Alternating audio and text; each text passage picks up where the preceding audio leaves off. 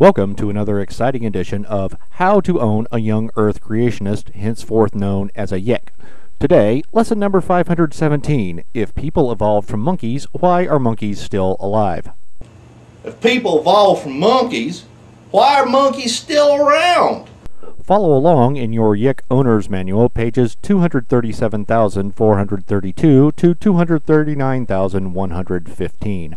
In order to take possession of a YEC proposing this argument, the first thing the rational thinker must do is stay calm. You will most likely find this to be rather difficult, as it is not easy to watch viable neurons and synapses abused in such a reckless and foolhardy manner. But remember, calm, sober, rational, critical, and objective thought will always trump alcohol-induced knee-jerk reactionary debasement of myelinated axons. In order to even consider such a cerebrally destitute proposition, the rational thinker must descend to a frighteningly low intellectual level. However, the lowest level you can go, think potty training, will still not be enough for you to be on the same level of reasoning as your YEC. It will be necessary to bring your YEC up to your lowest level. Impossible, you say? Nonsense. Even though the YEC brain has endured years of neglect and abuse, it is still a human brain and therefore will, by definition, always have potential, saving, of course, that its oxygen supply is not cut off for an extended period of time. So we will start small and work our way up. To begin the intellectual ascent of your YEC, follow these steps. Step 1. Say in a clear, steady, and confident voice, there is a difference between apes and monkeys. Pointing out the tail and using comparative visual stimulation will jumpstart the long dormant synapses of the YEC brain. You may run into this. Well, they all look like monkeys to me. If your YEC responds in such a manner, it may be time to appeal to the part of the YEC brain that has not gone completely dormant, the cute puppet detection apparatus. Google satellite maps will be our puppet for today.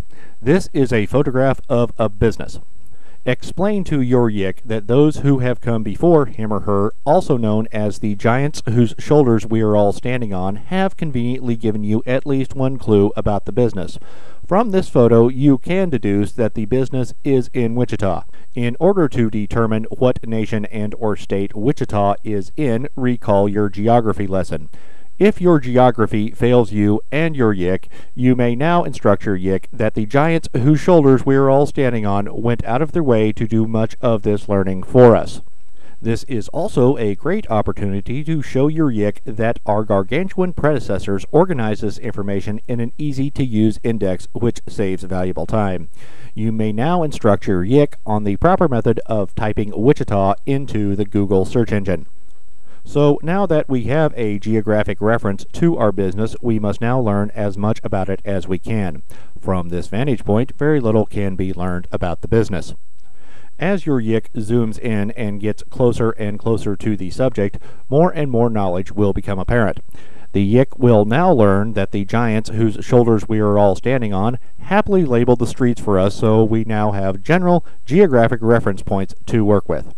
Now that we get even closer, you and your YEC can now begin to detect features of the business which may offer clues to answer such questions such as, is it still in business? What kind of business is it? I wonder what Cleveland and Quagmire are doing right now.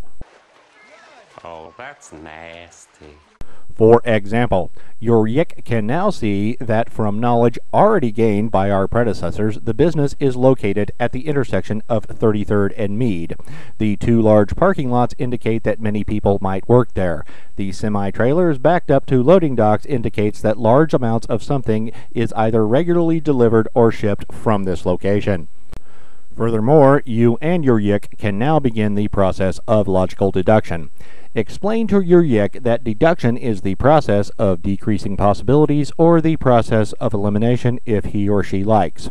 Ask your YEC the following question. Is it a bank? Banks generally do not have large shipping and receiving yards like this, so it is probably safe to conclude that this is not a bank. Ask your YEC if this is a grocery store or department store. If your YEC replies with something to the effect of, Well, a store like that wouldn't have its parking lots divided up like that. This also looks like it's a pretty nice day. It's probably be more cars in the parking lot. So this is probably Saturday or Sunday when everybody wasn't working. So it's most likely a warehouse or maybe some sort of manufacturing plant or something. If your YEC responds in such a manner, thank your lucky stars because your YEC is now beginning, at least, to understand the scientific method. This business is a manufacturing place and is the place of employment of your humble narrator.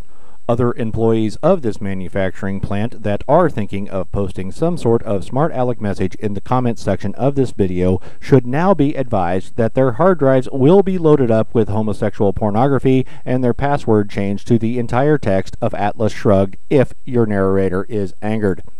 After that fun little exercise, your YEC might now be in a more receptive mood, having his or her brain stimulated perhaps for the first time since grade school.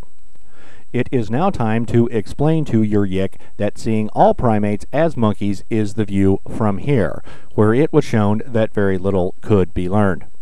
In order for the question to even be considered, your YEC must now zoom in to this level, which is about the level of understanding you get from a high school biology course, which, as you know, only scratches the surface of understanding, but in this case, it will be enough. There are very serious differences between monkeys and apes, including a rotary shoulder which allows apes to hang from their arms. Apes can walk on 2 feet where monkeys cannot. Apes have an average lifespan of up to 60 years, where monkeys have a lifespan of about 20 to 30 years, and most apes do not have tails. Okay, fine. If people evolved from apes, why are there still apes around? Evolutionary biology does not, in fact, say that people evolved from apes. It says people are apes. As a matter of fact, people are great apes. The Homo sapien, that is a person's scientific name, is a member in good standing of the family of animals called Homindae. The family Homindae is divided into 4 genuses. That is the superordinate classification right before the species. There is Pongo, also known as the orangutans, gorilla, which consists of gorillas, the genus Pan, which encompasses the chimpanzees, including the tool-using pygmy chimp, the controversial closest cousin of the Homo sapien, and of course Homo with its lone surviving species, the Homo sapien. Yeah? Maybe you're a homo, but I ain't no homo. Perhaps now would be a good time to remind you that your rectum was never intended to be used as an alternate storage location for your cranium. The word homo has always referred to this genus from the Latin. The word homosexual comes from a translation of a book called Psychopathia Sexualis.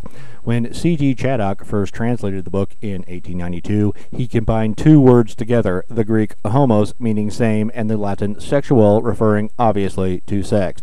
So calling you a Homo sapien does not imply a desire to fellatiate another man any more than calling you a cantaloupe implies a desire to have a firearm discharged while its barrel is inside or near an orifice at either end of your digestive system. You're a cantaloupe. All great apes had a common ancestor. The most likely candidate is Pyropithecus catalonicus that may have looked something like this. Most likely? May have. So in other words, you don't even know what you're talking about. Wrong, you overgrown, underdeveloped, useless zit on the face of humanity. Just as you could not conclusively determine the nature of this business, you were able to conclude, based on available evidence, that it was most likely a warehouse or manufacturing plant. We can conclusively say that Pyropithecus catalonicus is not an ancestor of a frog, a shark, a flock of butt-sex-loving sheep, a cat, a cantaloupe, a snake, a very concerned spaniel, a turtle, whatever in the hell this gay-looking thing is supposed to be, a cardinal, Scooby-frickin'-Doo, or a horse. It has features that are consistent with those of the great ape family. While it is true that more information and investigation is needed, the most likely outcome of that investigation is that Pyropithecus catalonicus will be shown to be the common ancestor of all great apes. Therefore, the next time a slick yink thinks he or she has really zinged you with the "why are there still monkeys" ploy, simply demonstrate their own ignorance, and you can be sure to take ownership of your new yink with the greatest of expedients. This is Jaguar Jones saying good day and happy owning.